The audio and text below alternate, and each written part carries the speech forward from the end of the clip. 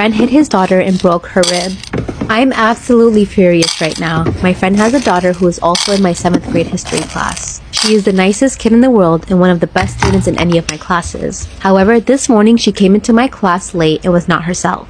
Normally, she's raising her hand and engaging with the class, but she had her hoodie up and her head down. She was holding her arm to the side and looked to be in pain. Halfway through class, I walked by her desk to check on her and she looked up at me and had tears in her eyes. I brought her outside my classroom and asked her what was wrong, but she was not responding, but she started crying even more. After a couple of more minutes of reassurance, she finally opened up. She woke up late for school and accidentally dropped a glass of water when she was getting ready. My friend, who was her father, punched her twice in the ribs and yelled at her for being clumsy. I asked her if she was hurt and she pulled her hoodie up and her ribs were beginning to bruise. My friend is 6'4" and over 200 pounds. My student is 12 years old and cannot be more than 85 pounds. I asked my colleague in the next class to watch over my class and I took her to the health office where her mother picked her up.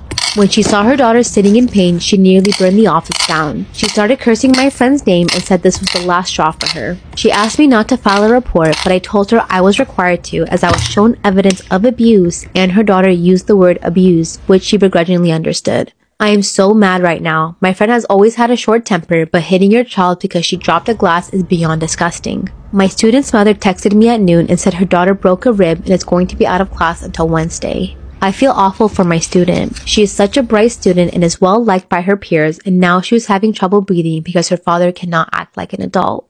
I am ending my friendship with this man. He has been getting on my nerves for a while, but I will be damned if I'm friends with someone who hits their child. I don't get it. How are people so energetic in school at like 8 a.m. in the morning? I would be barely awake, and they'll be there screaming their heads off and laughing at the top of their voices. How? Like, are you not tired? This is definitely not aimed to anyone who friend requests me. You know when you're just playing Roblox on your phone or your iPad? You're playing Tower of Hell and you're doing really good. You're the highest in the tower, you haven't died yet, and everyone is dying behind you. So you're just like happy and chilling. Until you get a stupid damn friend request. I'm just raging thinking about it. But that damn friend request is just covering the jump button. And you thought you were gonna jump, but instead you pressed decline. And then you fall. Or you die. I mean, why can't the friend requests come at the top, not in front of the jump button? I just don't want to die when I'm in first place. And we talk about the injustice and inequity of this. You know when you drop a plate, but nothing chips. Your mom goes like, "Oh my God, Lydia, that was my favorite plate. How dare you step away?" Literally shouting about nothing. But when she drops something and it smashes into pieces, she goes like, "Oh, oopsies, it was an accident. I'll just, clean this up." What? This is not fair. Oh, and some people think that I hate my parents because of these videos, but they're not that serious. I love them. You know when you've just gone on your phone and it's like your first time on it today? Then your dad walks in. When they see you, they're always like, kids these days, always on the computers, you know? Back in my days, we actually socialized and talked to each other. Wish kids still did that nowadays.